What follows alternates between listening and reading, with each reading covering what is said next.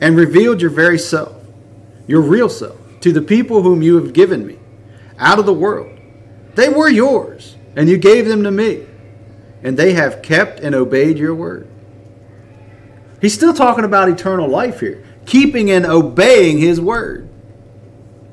I went down and tried to help them and refocus them and get them back on track to say, this is actually what it means. I mean, how many times did Jesus in a certain way go, what do you think murder is? That's when you kill somebody. And Jesus goes, do you think being angry at Daniel's murder? It could be if I was that angry. He just puts Scripture into such a perfect example. He's like, yeah, we think this word is this, but no, it's so much deeper than that. And then he lived it out.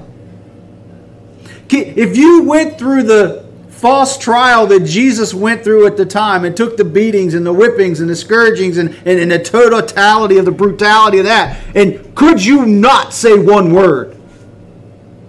Or would you have to defend yourself? Or would you have to say something back and I'll get you? Yeah. I'll get you. Jesus never said a word. Right. You forgave them. Yeah. Hey, you're hanging on the cross. John, take care of my mom. Take care of my mom. Father, forgive them. Yeah. And he gave up. The key is, he gave up. Yeah. The Scripture says the ghost. He gave his spirit up. Because as God, he could have stuck his tongue out and went, guess what? You can't kill me. And hung there forever. And they could have been poking holes in him forever. And he's going, can't kill me. He could have easily just said, watch this. Ha, nothing. Scripture tells us the angels are waiting. Boss, just one word. How dare they do this to you?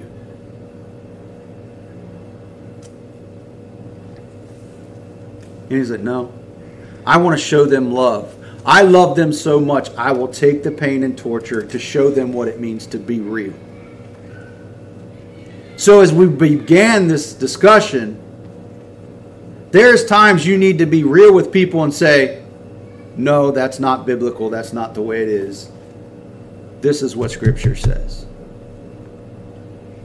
And somehow, some way, the Holy Spirit within you will be able to do like he did with Jesus and be able to love that rascal the same time that the Holy Spirit is convicting that rascal.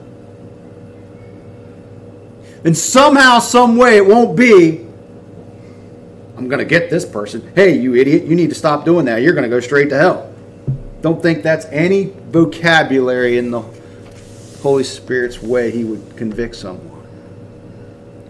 I think he would Jesus used stories. Use a story and all of a sudden they'll start talking to you. They'll have an interaction with you. Be like, so what are you trying to say? Well, I don't know, in this scenario, this person, they obviously failed, so there was judgment put upon them. Are you trying to say? And then a conversation starts to happen. I've manifested your name and revealed your very self, your real self. Do we manifest the presence of God? Do we allow the Holy Spirit to flow through us in a fraction of that? I get moments. But do I do it in such a capacity, in such a length of time, in such a consistent manner that the world watches? That your neighbor watches and going, I saw what you're going through. I don't know how you've held up. I don't know whatever the adjectives they want to put in there. You have something that I want. What is it? Do we allow the Holy Spirit to manifest through us? To the people whom you've given me out of the world. Do we grasp that there's a group of people that we are responsible for?